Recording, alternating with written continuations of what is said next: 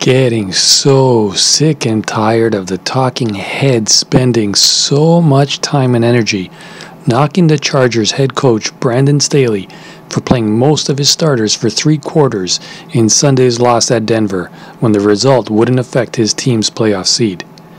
Listen, if we owned the Chargers, Staley wouldn't have been around to play the starters in Denver because we'd let him off the field by his ear into the locker room and out the door during LA's Week 3 matchup against these Jags for sending quarterback Justin Herbert out there with very injured ribs and several absent O-line starters.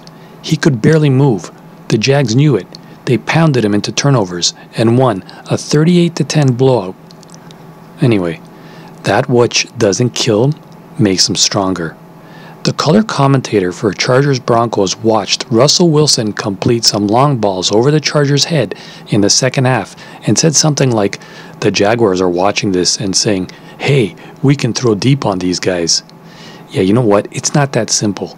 The Chargers' defensive philosophy in games that matter is designed to prevent long completions, often at the expense of being generous against the run.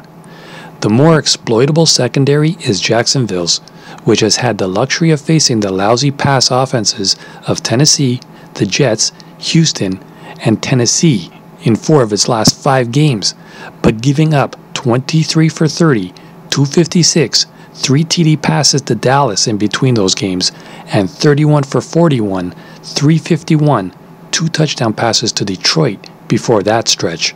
In other words, I am loving, and I'm going to be all over the Chargers here as the play in this one. Give me the Chargers, which is currently sitting at only -2. I think they win this one by a couple of touchdowns. Chargers -2 is my play here. What say you? Let me know. Comment section below. Taylor Fade. May the winner be yours. Good luck and go get 'em. This is